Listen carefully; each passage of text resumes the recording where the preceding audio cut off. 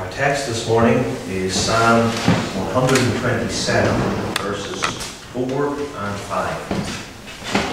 Psalm 127, 4 and 5. As arrows are in the hand of a mighty man, so are children of the youth. Happy is the man that hath his quiver full of them. They shall not be ashamed, but they shall speak with the enemies in the gate. Beloved, what are children? There are many words that are used for children. You'll recognize them. Children are a nuisance. Children are a burden. Children are an expense. Children, many children, some would say, are brats. These words are ungodly, unbelieving words and worldly evaluations of children. What must the Christian, taught by God's Word, think of children, and more specifically now, the children of believers? The Reformed believer, in considering the subject of children, thinks first of all of this one word: the covenant. For he has been taught of God that our children are covenant children. This is the doctrine of Genesis 17, spoken to Father Abraham, the father of us all, in the New Testament as well as in the Old.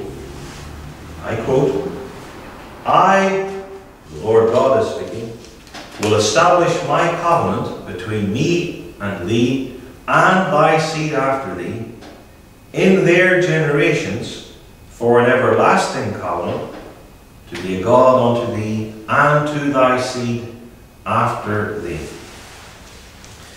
There are other key words for covenant children mentioned or suggested in Psalm 127.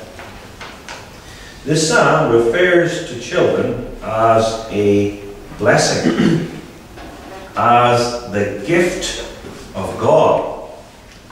Gift, blessing. Verse 3 mentions heritage or inheritance and a reward. We think we're going to leave our children inheritances. God says to us, that's true enough, but your children are an inheritance given to you from me.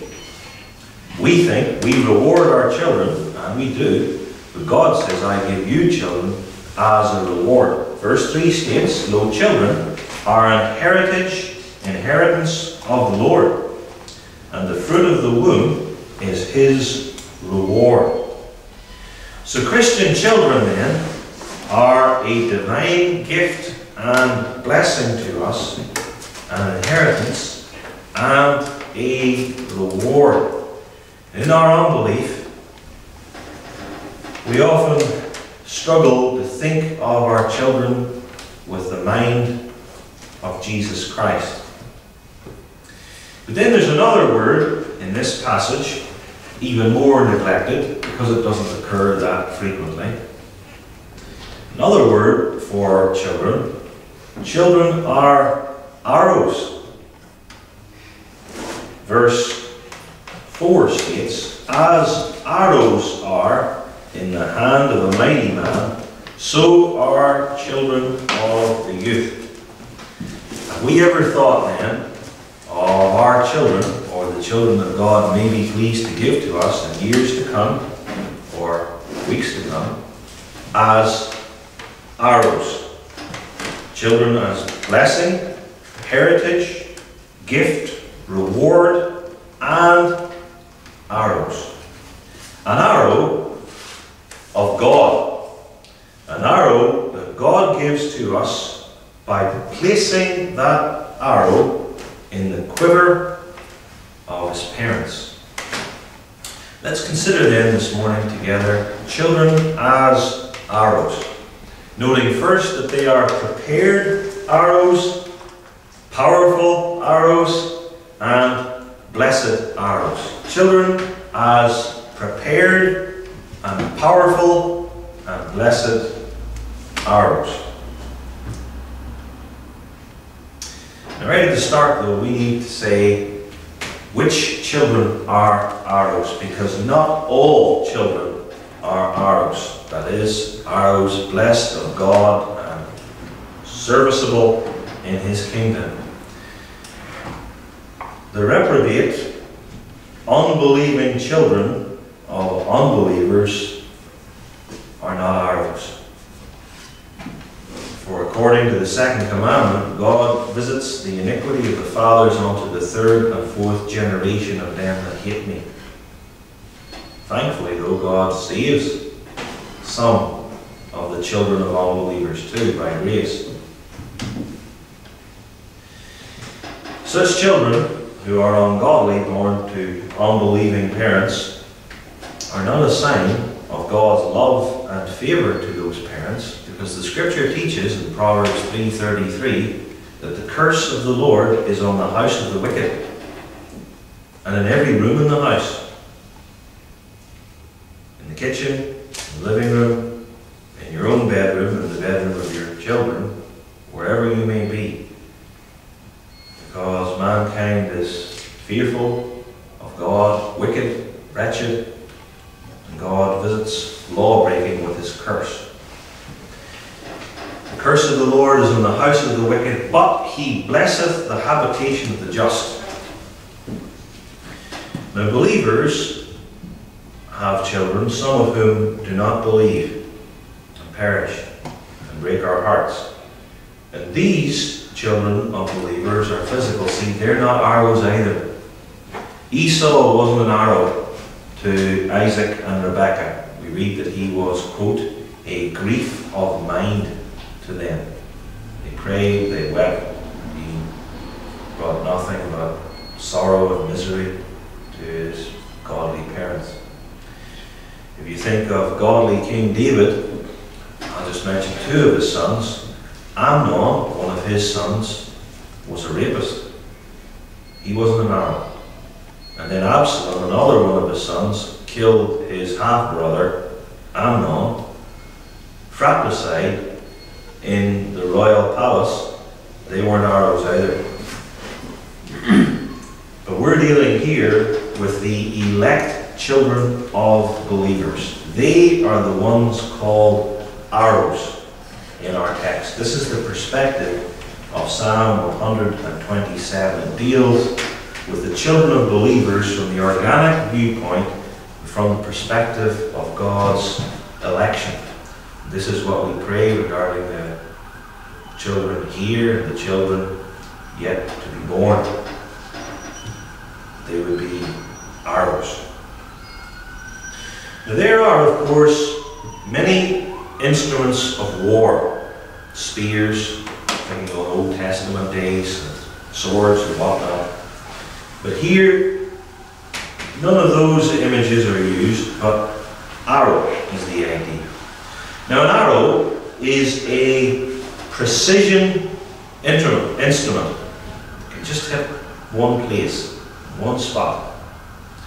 And in making such a precision instrument, you can only use certain types of wood. They alone will serve for the shaft. The shaft must also be straight, obviously not. Typically, we think of a head or tip of metal, which must be attached, and then feathers at the back to aid the flight. Now, of themselves, even the elect and believing children of God's people are not like this. Of themselves, they are born, as we are, with original sin. All of us are guilty in Adam. He was our representative, and when he fell, we fell in him. And because of our guilt in Adam, God judged us by inflicting the great punishment upon the human race, namely causing us all to be born totally depraved, as the psalmist puts it, we go astray from the womb, speaking lies. We can't believe in Jesus Christ. We love darkness rather than light. You can't make naturally arrows out of such ungodly materials.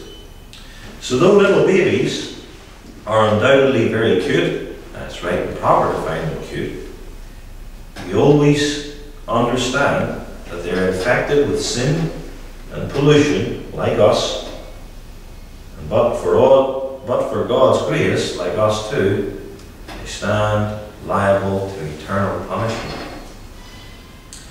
So our children of themselves are totally unfitted to be arrows in the hands of a mighty man. They're not the right sort of wood. They're filled with knots and they're dreadfully crooked. But God's grace fashions them into arrows. He straightens them. That's a process. He sharpens them into a point. And the word for arrow especially carries the idea of sharpness.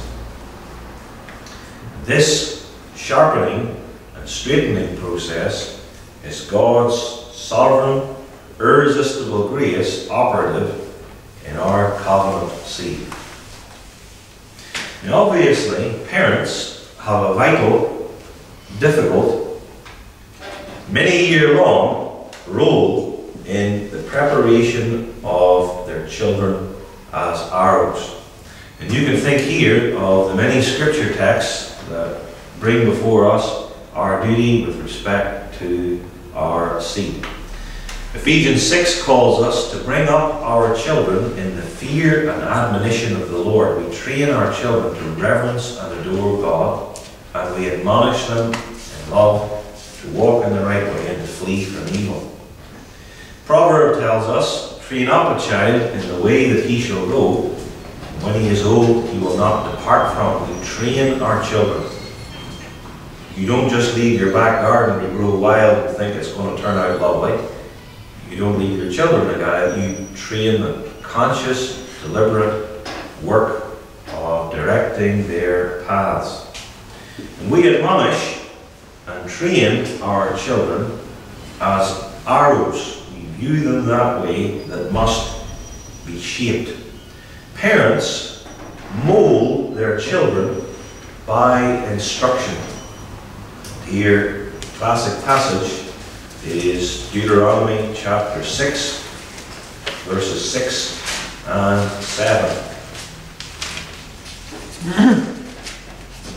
Previous two verses exhort us to love the Lord our God with all our heart and soul and might, words that Christ quotes in the text. For the Lord our God is one Lord, and one Lord requires our one whole heart. Then it adds, and these words which I command thee this day shall be in thine heart, so that thou teach them diligently unto thy children. And thou shalt talk of them when thou sittest in thine house, and when thou walkest by the way, and when thou liest down, and when thou risest up. We teach our children as we pray with them, and lead them in family devotions as they get bigger, and on every occasion that lawfully presents itself.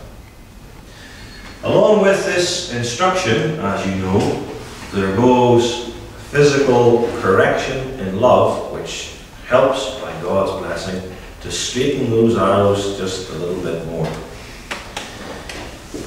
This is an important thing to mention in our day because of the evolutionary, secular, humanist notions on the rearing of children, which are totally erroneous.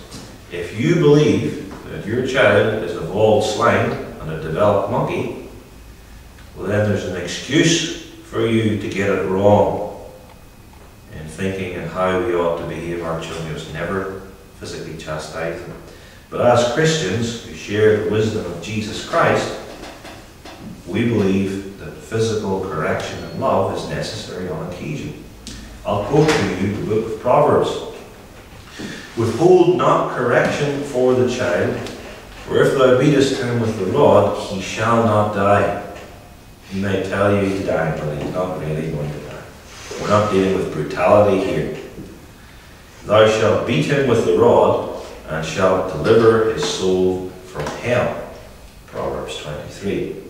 Foolishness is bound in the heart of a child. How true. But the rod of correction shall drive it far from him. But if you believe, like the humanists, that we're all born good, then you see physical correction doesn't make sense. But the biblical doctrine of total depravity and love for your children, seeking to bring them up in the fear of admonition of the Lord, that fits. He that spareth his rod hateth his son. Because you're teaching your son, see, that your sins don't matter, and that I, as your parents, am not interested in your holiness. You can just go on whatever way you like. He that spareth his rod hateth his son, but he that loveth him chasteneth him betimes or promptly. And of course, as God works in your child, you probably have to do it less and less. And when your child's properly trained, maybe just a look or a word will be enough, because God works in them to love Christ, and they don't want to grieve their parents or walk from the truth. Here again, the rod and reproof give wisdom. Not just the reproof alone, or not just the rod alone, but the rod and reproof give wisdom. But a child left to himself bringeth his mother to shame. We see that with shameful behaviour of young people in our schools and on the streets. God promises too that this will work, the rod and reproof. And if your child is not being straightened by loving Christian discipline, then ordinarily there's something wrong with your discipline. Maybe the discipline doesn't really hurt or sting the child, so that the child disregards it. We all remember when we were kids, I used to do it. I would yell and howl as if I was being greatly hurt, and then grin to myself when Daddy left the room. Then too, when we discipline our children, we must do it promptly, so that the child especially learns to associate the sin with chastisement, an appropriate chastisement, administered in love. You explain that to the child too. And then we seek to discipline our children consistently. Otherwise, the children learn that the parents are not really serious about nurturing him. The discipline too must be done in tandem, because you can remember this, I dare say. The children are very clever to notice when their parents are not operating together, so that one of the two, they can quickly spot it, is the softer touch. This typically involves parents sitting down together, thinking, talking together about discipline, so that they discipline their children for sins. Then, of course, the fathers, strangely enough, are often the most sensitive and kind, need to make it clear that they enforce the loving covenant discipline. They don't undermine the wives, which frustrates the daylights out of them. As I said, it must be done with proper scriptural explanation. The rod and reproof give wisdom. In our training of children, though this is very difficult, we seek to remember that the child is God's child, and that God tells us how He wants us to discipline His children. He says, in effect, my child I place in your family for, let's say, 18 years, so that you care for, provide, love, and admonish this child as my representative. And I promise too, with your elect covenant seed, that I will make this instruction and admonition that you give effectual in them, and make them little arrows fashioned for service in the kingdom of heaven. Not just the parents, but also the church has a vital role in preparing little arrows, which of course become big arrows in time. The means of grace are placed by God and dispensed by the church. Baptism is a means of grace to the covenant seed. Catechism is the official work of preaching. Preaching, of course, is the chief means of grace. Catechism, then, is specifically directed to Christ's little ones. So the Christian parents see to it that they send their children to the catechism because they care for it. They want all the help and assistance that they can get. Then too, the parents go over the child's lesson and send them to class prepared. Yeah. And of course, this is hard work for the parents. Sometimes it's harder work for the parents, you think, than for the children, to help the child to get a hold of the biblical teaching, which teaching sticks with them, changes them from within, fashions and fits them as arrows. The church also prays for the covenant children. Typically does it, I would dare say, in congregational prayer, for instance. And the church holds before the members of Christ their calling in all spheres, and now particularly their calling on rearing their children in God's fear and admonition, because the church also has a stake in the little arrows, because the little arrows grow up and then they become parents and confessing members of the congregation of Christ. Remember too that the Christian parent, especially the father, is likened in our text to a mighty man or a warrior. As arrows are in the hand of a mighty man, so are children of the youth. And a warrior going into battle does not want weak and defective arrows any more than he wants a broken sword. He sees to it, as any self-respecting soldier, that he has good arrows, because his life may depend upon it. And so the Christian father sees to it that the devotional life of the home is not haphazard, that the Bible reading and prayer is not irregular, the church services are not skipped, and that you're there, where possible, twice each Lord's Day, and that the children are not ill prepared for catechism. Because the Christian parent, and specifically and especially here the father, is one who first of all has disciplined himself, and only as one who's disciplined himself is he able to discipline and train his children.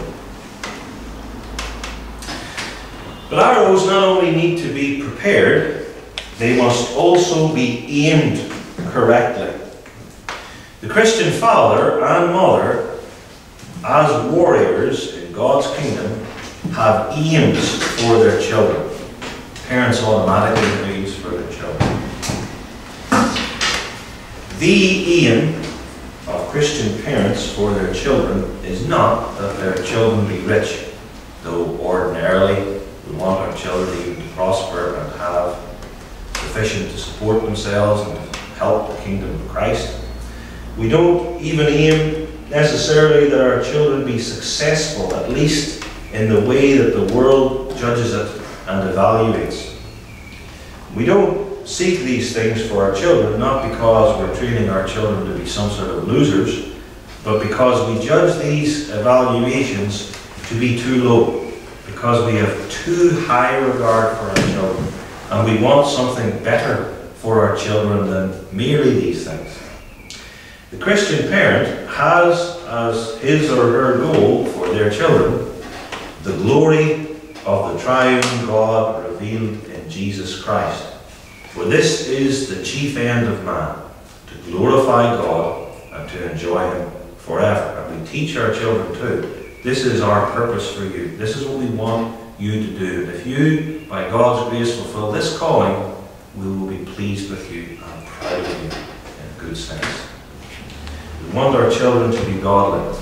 We want our children to know the Scriptures. We want our children to grow up to confess their faith with a sincere heart, to live all their days as faithful members of a solid Reformed church, to bring honour to to the Creator and Lord of the universe, who sent His only begotten Son to die for them. And then we tell them, in this, you must be a faithful student at school, you must honour your parents, you must in turn be a godly spouse, if that's the Lord's will for you, and train your children in the fear of God. And in this calling, you will be training to have a job and to work, not as a man pleaser in your workplace, to prepare and care for your family and to have something to give to those who are in need. And it's a sad thing. This is the world forcing upon us, making life difficult for us, as it always does, that we can be deflected from the supreme calling we have as covenant parents, rarely thinking of the true goal or aim for our children, thinking merely and hoping and training our children like those who don't believe in Jesus Christ and are without hope 2 or 3 doors down the street. Not telling our children that they must seek first the kingdom of God and His righteousness, and all these other things in the context, all these other things are food and drink and shelter and clothing, and all these other things will be added onto you. Seek first the kingdom of God, and everything else will take care of itself. You go to job interviews, you work hard, but first comes the kingdom of God, and then you work and are educated with that goal in mind. Then too, when children aren't properly instructed this way, they typically won't seek the kingdom of God at all or first. Then typically they will leave faithful churches or fellowships and go to departing in liberal churches or nowhere at all. This psalm speaks of the godly child as an arrow of the Lord. The arrow of the Lord, then, properly prepared and aimed, seeking God's glory in the kingdom of heaven, is a powerful weapon. Spears, javelins, swords are mentioned in the Old Testament, as is especially in one instance, though not exclusively, the sling. Just think of David and Goliath. There's a weapon for a particular task. Now the arrow has, of course, peculiar advantages. Largely unseen, just a blur, and then bang. That's even if you're looking in the right direction.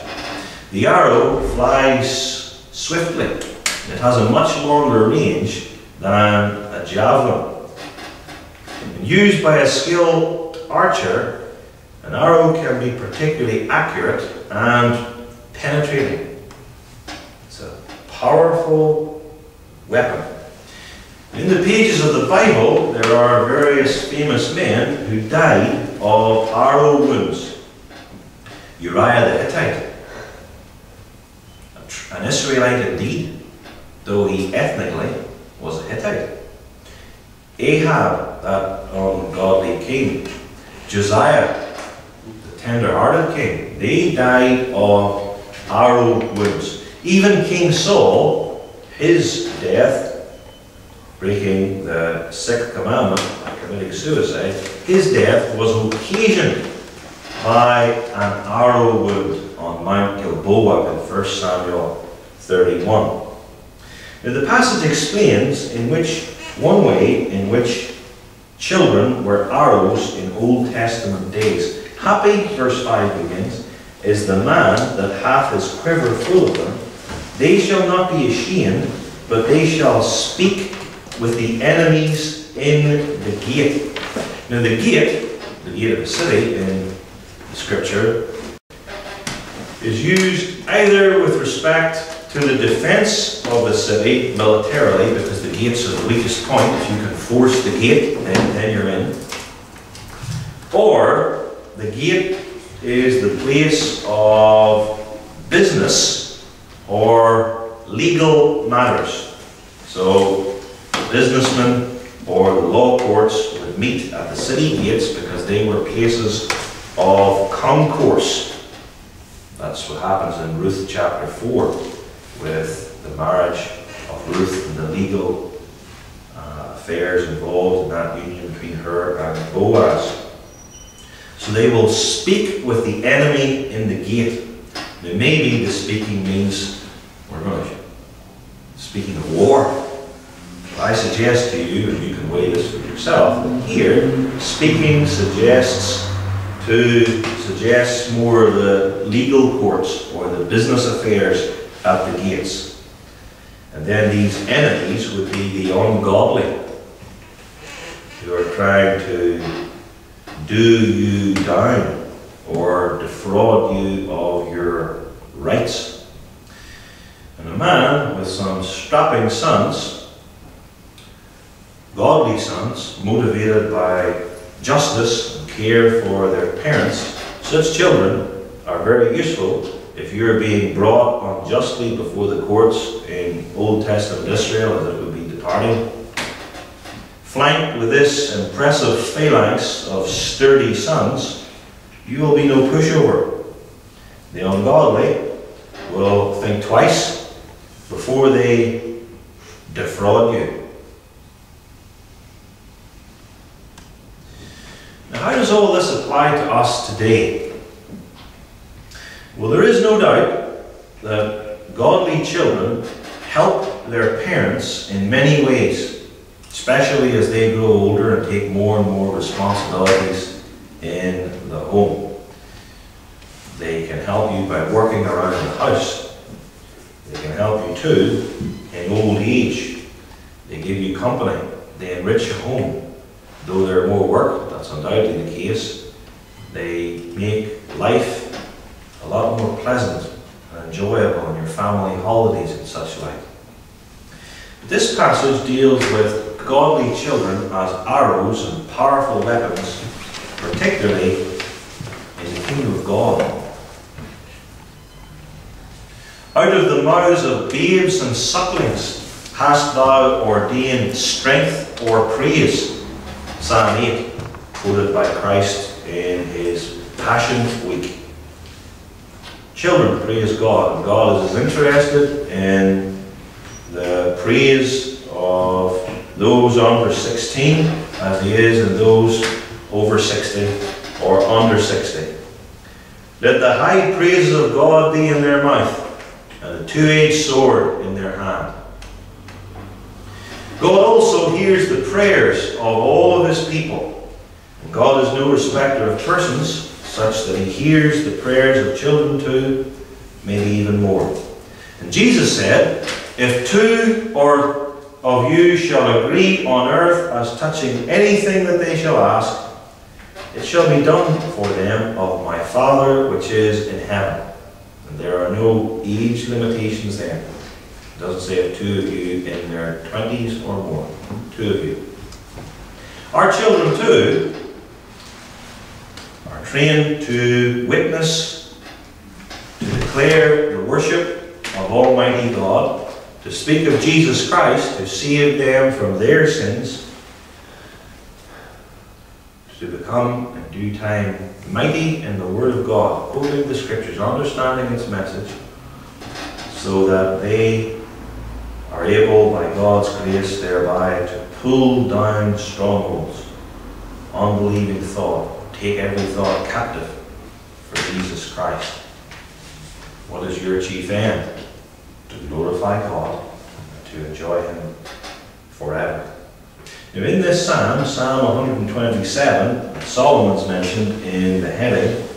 Solomon is speaking of the Lord's building. The Lord's building the house. The Lord's keeping the city. And God builds his house, the church, and his city, the city of God, which is the church, in part by the children of believers. And God keeps the city, the spiritual Jerusalem in the New Testament, in part by the children of believers. Jesus Christ promised, I will build my church, and the gates of hell shall not prevail against it. And Jesus Christ builds and preserves his church from the gates of hell by the covenant children of believers. And this is the glory of the church in her generations and in her Catholicity. So that you have grandparents, their children, and their grandchildren worshipping together. And covenant children, as members of the church, are used in the church's growth and defense because they too are members in the church militant. Militant means like soldiers, fighting. Not fighting now with external weapons, but fighting the spiritual warfare with the Word of God against the kingdom of darkness. The children fight in the church, not amongst each other now in some brawl next door, but they fight in the church and for the church. And first of all, our children, like ourselves, fight against their own sins. And then against the enemies of the kingdom of God. And they do that not by the flesh, but by prayer and the Word of God. And the children in the church fight according to the directions given them by their parents, and more especially their fathers as the heads of the home. And that too is part of the training of children by their parents to fight the battles of the Lord. Parents help their children to identify for them the enemy. And who's not enemy? They equip their children to fight for Christ, and they deploy their children as arrows in the Lord's army. An arrow of the parents, an arrow of the church, an arrow of God. This language about children as arrows is connected with a reference to the arrow of God. God speaks of His incarnate Son, Jesus Christ, His child, as an arrow. This is Isaiah 49 verse 2, a prophecy of the coming Saviour. Isaiah 49 verse 2, referring to the Lord Jesus Christ, and He is the one speaking here, by the way. In the shadow of His hand hath God hid me, and made me a polished shaft. In His quiver hath He hid me. What do you put in a quiver? An arrow. You take the quiver out, you take the arrow out of the quiver and put the arrow in the shadow of your hand. You fit it to the bow. And then there's a polished shaft, and God uses that arrow. Jesus Christ. God sent His Son into the world as a powerful arrow. That's the perspective of Isaiah 49 verse 2. An arrow that slew Satan. An arrow that hit him in his heart. Or to use another image, that crushed his head. An arrow that destroyed the kingdom of darkness. An arrow which was shot from God out of heaven. An arrow which died for our sins on the cross according to God's will. And the grace of God, blessing, parental and church instruction, conforms covenant children to God's arrow. I have a son, I made him an arrow. Make your sons, my sons, arrows too. And then, to quote Jeremiah 50, verse 9, our arrows shall be as of a mighty expert man. None of them shall return in vain. That is, all of them shall hit their target. That's the difficult, though blessed calling of Christian parents and of the whole church, to prepare arrows, and then to pull back the bowstring, to take aim, and to shoot not at each other, but to shoot at the Lord's enemies. These are arrows that can be used time and time again. You won't leave them on the battlefield. You'll bring them back and employ them more than one occasion. And happy is the man that hath his quiver full of such arrows.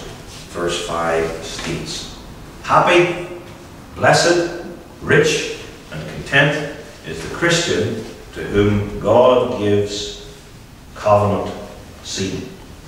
Blessed and happy is the Christian to whom God gives these children as arrows. Happy is the Christian who not only has these children for company, and that's a great blessing of God, and to play with them and to love them, that too, but especially that God has given me, us children, members of His church, Church Mountain, to fight His battles. Think of how blessed Jesse was. Jesse had an arrow. One arrow especially was very sharp. David, he fought the wars of the Lord. Elijah's parents, we don't read of them in the Bible, but obviously he had parents. He had to have parents. They were blessed with a son like that. Amram and Jochebed in the book of Exodus had 3 arrows. 2 male arrows, Aaron, Moses, and the female arrow, Miriam. Or in New Testament church history, Monica, the mother of Augustine, fashioned an arrow and taught the truth of God's sovereign grace, to whom the church is greatly indebted even today. And blessed or happy is the Christian who has his arrow has his quiver full of such arrows. And so we pray, according to thy will, Father, give us the blessing of more Christian children. Give us the blessing even of large Christian families, as precious arrows. A lot of work, but a gift and heritage of the Lord. You see too how far from this thought world of the biblical and reformed faith is the worldly practice of birth control and abortion. It doesn't make much sense for us to say, Lord, I believe the Scriptures. I believe children are your heritage that you give to us, but I don't want too big an inheritance. I never heard anybody say they didn't want too big an inheritance. Lord, I believe that children are a reward, but just don't give me too much of a reward. I believe that having children is blessed, but don't make me too happy. I believe, Lord, that children are mighty weapons, but I don't want to be armed too well. I want to come into battle sort of scantily clad. I don't want my church to be too well fortified. I don't want the kingdom too well strengthened, but I do believe that they're mighty weapons. It doesn't really make sense. There's 2 different thought worlds there. This doctrine of the covenant, the truth of Psalm 127 militates, that is, fights against the notion that we kill our children or we try and stop having children through unbelieving attitudes. This is a doctrine then which guards us, preserves us against the currents of worldly thinking out there, protects the church. And we sing these psalms too. We sing these psalms. We sing these psalms, including Psalms 127 and 28, which talk of the blessedness of the home and care for children, as songs of degrees, as songs of pilgrimage, when we go up in public worship to praise the Lord together. This Psalm 127 mentions Solomon, the wisest man in all the earth. He understood about children. He wrote a book especially for children and their parents, Proverbs. And this is a book, this is a psalm which teaches us about true blessedness. We want that blessing. We want, by God's grace, children like arrows, like Christ, the incarnate Son, to fight the battles of the kingdom of heaven.